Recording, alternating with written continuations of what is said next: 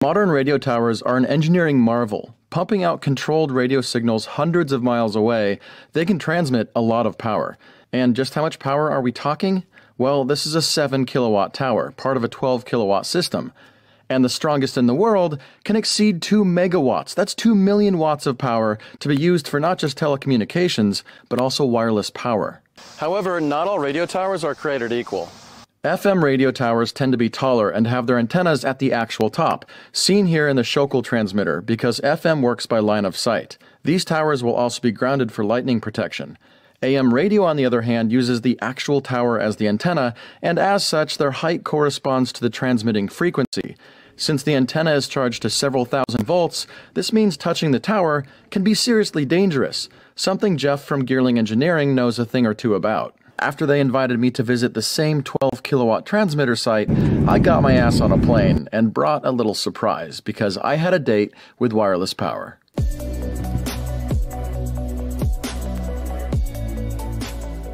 Okay, the vaporized hot dog video amazed me, hands down, but it also reminded me of the basics, that radio isn't just some mystical invisible communication form, it is radiated electrical power in a form that travels incredibly far. Being born into the digital era, cell phones are a permanent fixture of our daily lives.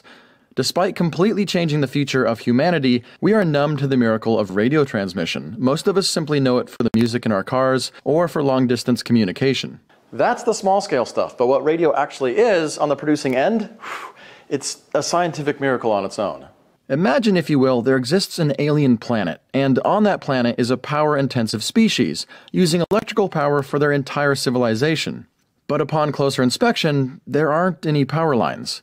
No wires, just these mysterious white beacons which radiate power invisibly out into the air. And hundreds of miles from a tower, an individual of their species can draw energy out of the air for their daily needs. One single tower covering tens of thousands of square miles. That would be amazing. Oh wait, that's us! Radio towers are beacons which radiate gargantuan amounts of high voltage power in the form of radio waves. Though energy delivery drops off at an exponential rate with distance, at their very essence, they're a method of wireless power transmission. But how does that power act differently from what's flowing through power lines? And how would you extract electrical energy out of the emitted radio field at a distance?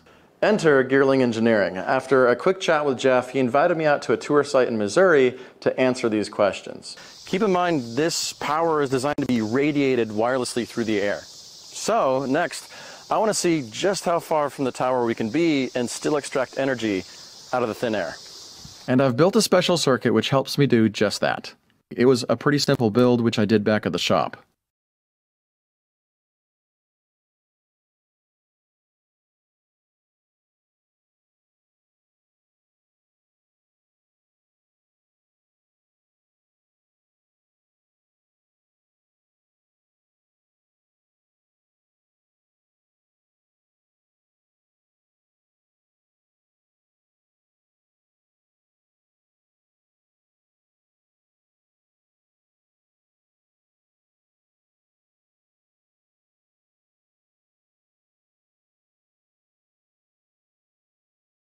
Busting out the RF receiver, I was anxious to see it extract power, but quickly realized we had a problem.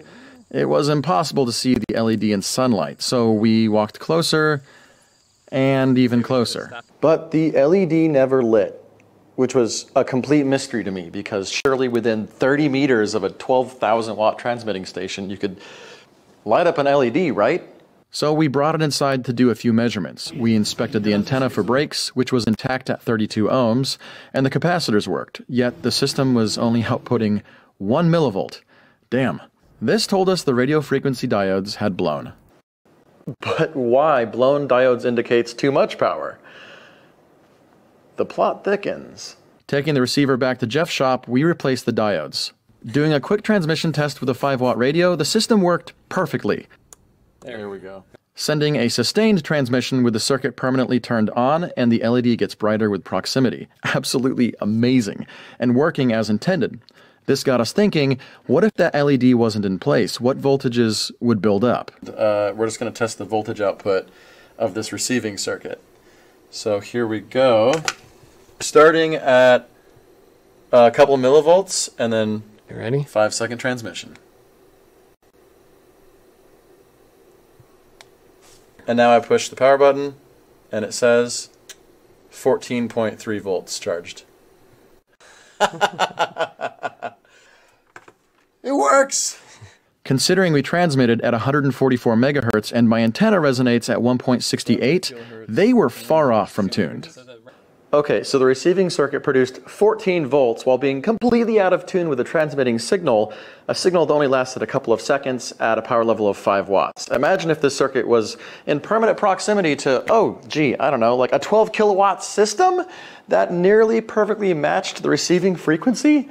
Yeah, we'd be seeing way more voltage than that. I don't know, maybe enough to blow a diode?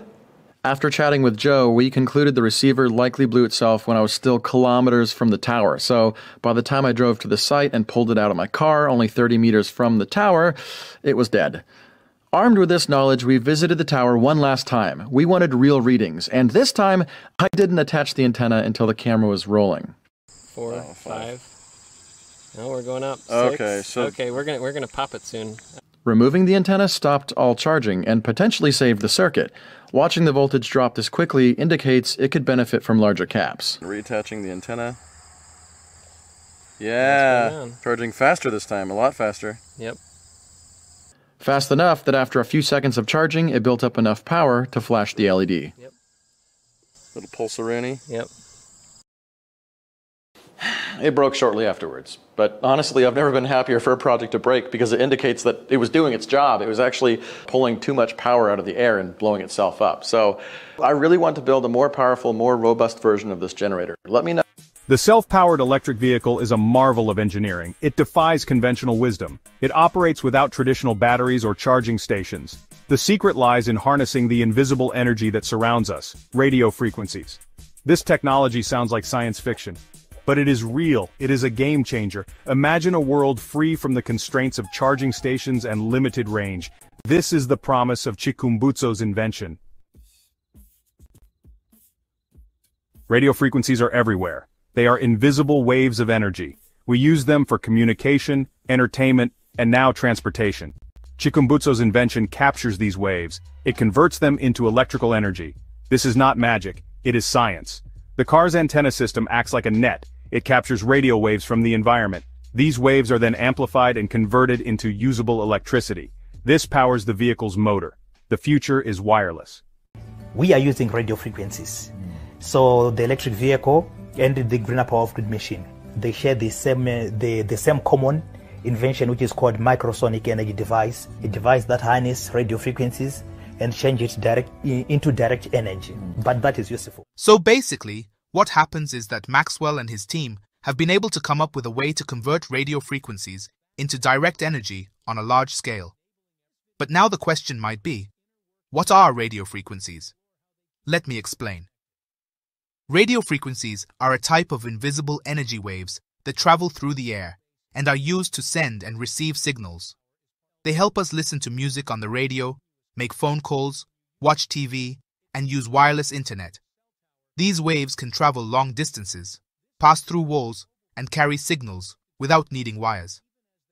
According to scientific findings, radio frequencies can be captured and transformed into usable energy through a process known as radio frequency energy harvesting. However, the amount of energy that can be harvested this way is extremely small. That is where Maxwell made a breakthrough. He discovered a method to harness this energy and also amplify it, making it a practical and useful resource.